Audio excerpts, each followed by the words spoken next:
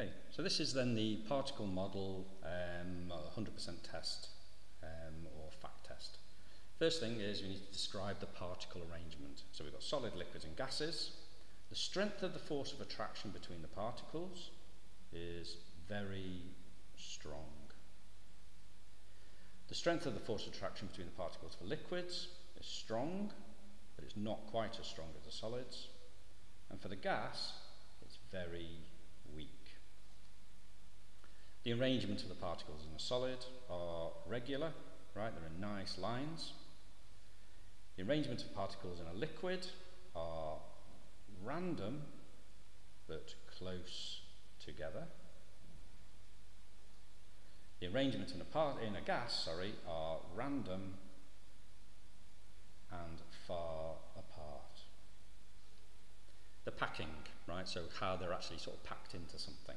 In a solid, they are very close. In a liquid, they're close, but what they do is they do have little gaps in between them.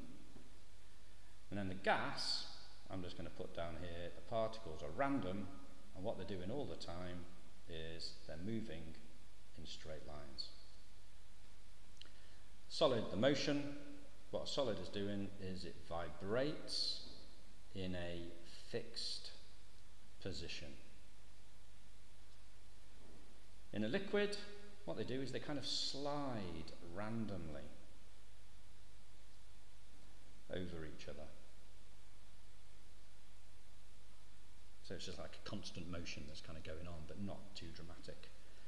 And in a gas, they are far apart, and basically what they're doing is they're moving in a straight line again. Number 2, right, this diagram here looks a bit blank, right? Draw and label the diagram for the states of matter.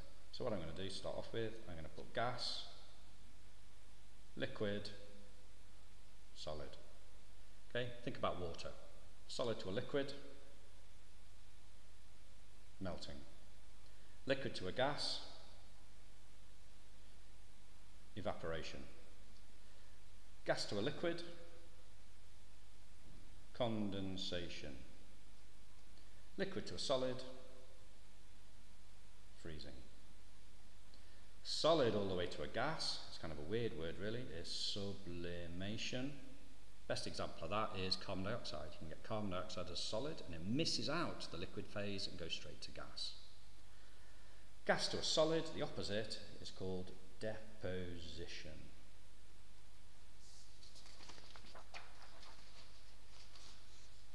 Okay. Number 3, what is the equation for density? Okay, so what I'm going to do is I'm just going to write down density equals mass divided by volume. Now with that, I'm not putting any units in because mass could be kilograms, grams, volume could be centimetre cubed, metres cubed. Draw a heating and cooling graph. What I'm going to do is I'm going to draw a line there, I'm going to draw a line across, I'm going to draw a line there, I'm going to draw a line across, and I'm going to draw a line there. At that point there, that part of the line is a solid. That point there is a gas. That point there, oh sorry, wrong way around, what am I doing? That there is a liquid, and that there is a gas. Okay, so it's going from a solid to a liquid, so if it's going in that direction, it is melting. If it's going from a liquid to a solid, it is freezing.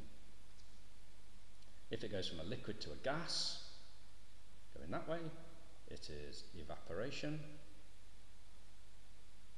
If it goes from a gas to a liquid, going like that, it is condensation. Okay, and obviously yours needs to be neater than mine. Number 5, what is the specific heat capacity, and 3 things does depend on. Specific heat capacity is the energy needed, could write required, to raise 1 kg of substance by 1 degree C. Okay, so energy is in joules, we've got kilogram of substance, and we've got degree C. What does it depend on?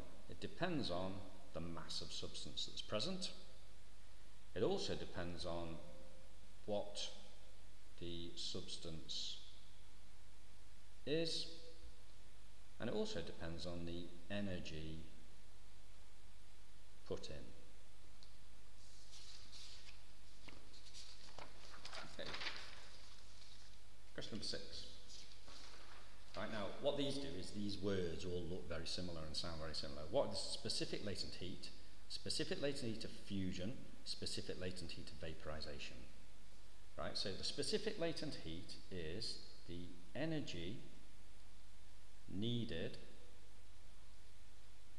to change 1 kilogram of substance's state of matter. Okay, now it's not specific about what state of matter it is, whether it's solid, liquid, liquid gas, whatever it may well be. The specific latent heat of fusion is the energy needed to change, sounds very similar, doesn't it? 1 kg of substance from a solid to a liquid. Okay, so fusion is solid to a liquid. But then another key pointer is there is no temperature change. So if we look at that graph that we just drew, this part here, that is the specific latent heat of fusion. So it goes from a solid to a liquid, but then there is no temperature change because it's flat. Specific latent heat of vaporization is the energy needed to change 1 kg of substance from a liquid to a solid, to a gas. And again, there is no temperature change.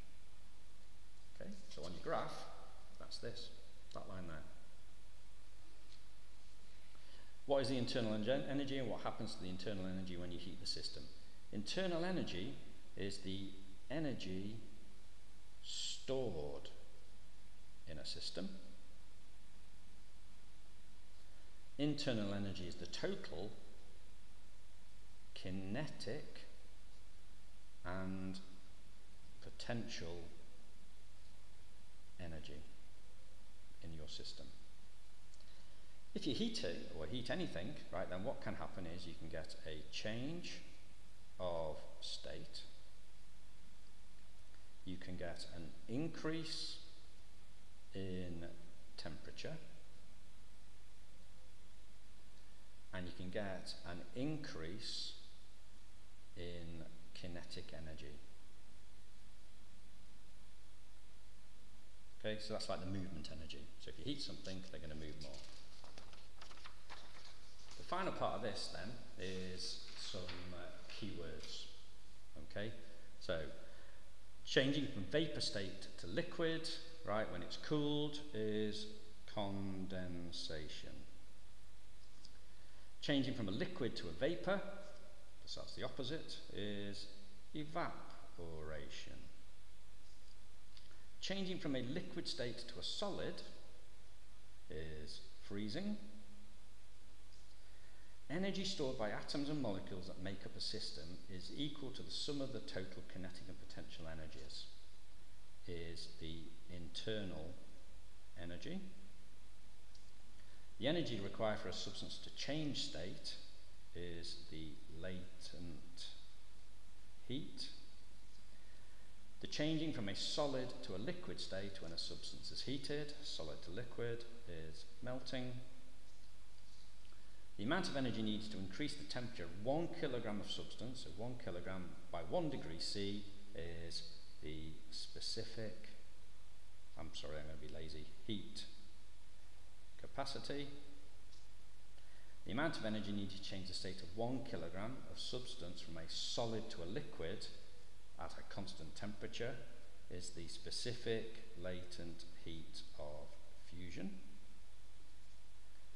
Energy needed, change 1 kilogram substance from a liquid to a vapor, constant temperature, specific latent heat of vaporization.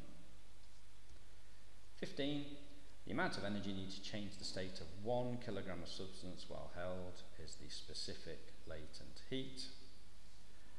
The direct changing of substance from a solid to a vapor without passing through the liquid is sublimation.